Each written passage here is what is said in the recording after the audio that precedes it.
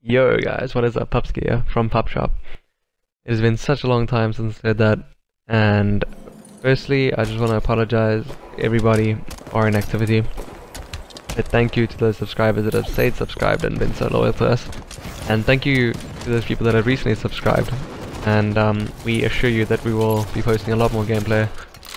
Back in the day when we posted our old videos, for those of you that don't know, we have quite a few old videos, a lot of Halo content, a lot of tutorials by Sharp, a lot of gameplay, general gameplay, Halo 3 gameplay, some montages here and there. Go check that out if you want. But yeah, back when we did that, we used a capture card and it was pretty time consuming, hence we haven't been posting since, and hence our long break. But now we have recently discovered how easy it is to upload from your Xbox One, and how easy it is to even make commentaries off the Xbox One.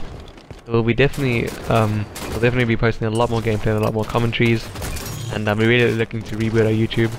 There will be a lot more content to come, and thanks again in advance for all those people that will support us, and thanks to those who have supported us. Thank you for subscribing, thank you for any likes or comments that you leave us. We really appreciate it from the bottom of our hearts, and we hope that you'll keep supporting us and that you'll enjoy our videos and maybe learn some stuff. In this video I'm actually going to be giving some general free-for-all tips, so these will be the types of videos that I hope to make more, give you guys some tips, help you out. I really want to help out as much as possible. Yeah, this is a free-for-all gameplay. I'm actually playing against a good friend of mine, Jumbo. His gamer tag in this game, you can see it's Jumbo GPK. I think it stands for Ground Pound King or something. I don't know, I think he's trying to be cool. I don't know, guys. I'm joking. Yeah, big shout out to him. His team did so well at the Halo World Championship. Really proud of him. Proud of the team. I think they came top 8. The team name was Epsilon. It was Jumbo, Buck 57, Buck 20, and Snipe Drone. They coach Flames, my boy Dan. Big shout out to them. Really a great achievement. They repped Europe amazingly. They played amazingly. Yeah, really proud of them. Anyways, enough about them. Move on to the free-for-all tips.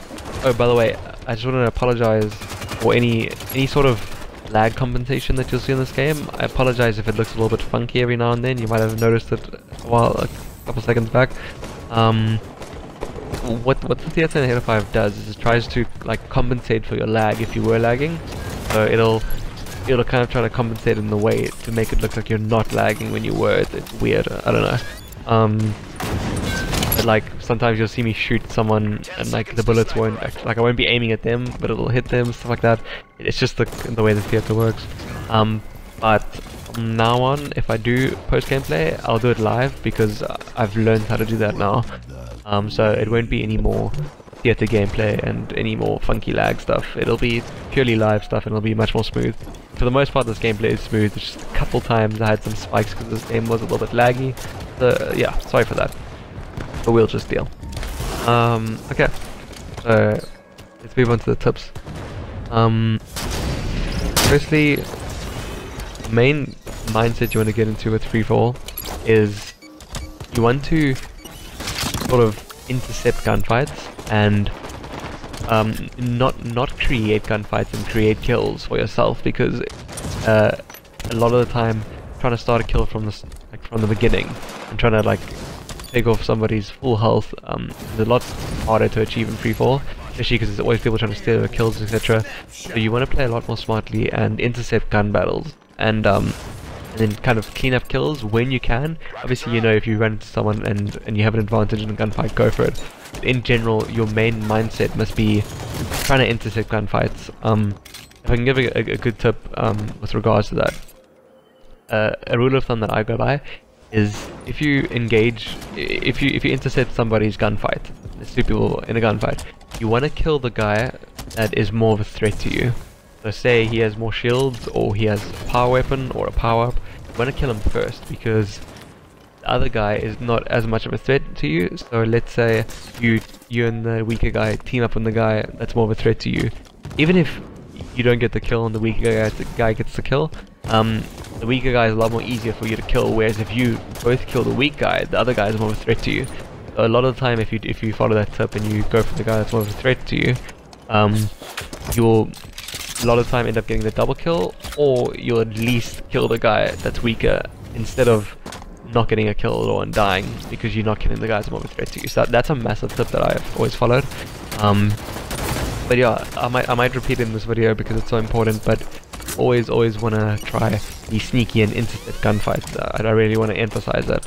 You don't want to, whereas like where you're doing team games, say you're always putting shots on people, you're always shooting people across the map because any damage is very valuable to your team.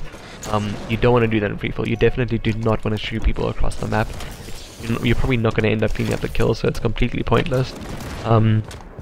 You want to kind of sit in a hot spot and wait for gunfights to happen and then intercept them and sort of clean up kills. A lot smarter way to go about things in free fall. You'll find that it'll definitely pay off. Another thing about hotspots, what I mean by that, not clarifying, hotspots are kind of like where people mainly go in the map. So on this map, for example, it'll be like the sniper area, or in the bases especially. That's mainly where people go, and if you can crouch any of these hotspots, it usually gives you a good opportunity to jump on someone. I actually do it right now, funny enough. Like if you're crouching in a hotspot and people will, you're very likely to run past, you can get the jump in them, you have an advantage because they don't know that you're there. That's a very good thing to do. Also, because so many people go there, it makes you a lot more prone to intercepting a gunfight, like I was saying earlier. So yeah, but being in those hotspots and by people not knowing that you're there allows you to make plays on people unexpectedly. So yeah, that's really good. Also, another thing is pick up every weapon that you go across. Like every weapon helps. Every weapon in this game is very good for those people that don't know. Any weapon on the map is very good. I'd say, in my opinion, I think some people would disagree. The only weapons that I don't pick up are the bolt shots and the suppressor. I think the AR is better than both of those weapons, and the pistol is better than both those weapons. But everything else will be better than your starting weapons. Pick up the BRs, the DMRs, the plasma pistols, the storm rifles, the SMGs. Pick those up, and then obviously pick up the sniper and the rockets. But what I'm trying to say is, even the smaller weapons, you always want to pick them up. Don't just ignore them. So yeah. Another thing is, if the map does have a power-up, which is, by power-up I mean active camo and overshield, you definitely want to pick those up. Those give you a massive advantage. They're like super important. Big tip on that for those people that don't know is that those power-ups spawn every 2 minutes after somebody picks them up. So say for example now the timer is at 4:17. If I pick it up, or if somebody else picks it up at 4:17, you know that it'll spawn 2 minutes later, which will be 2:17.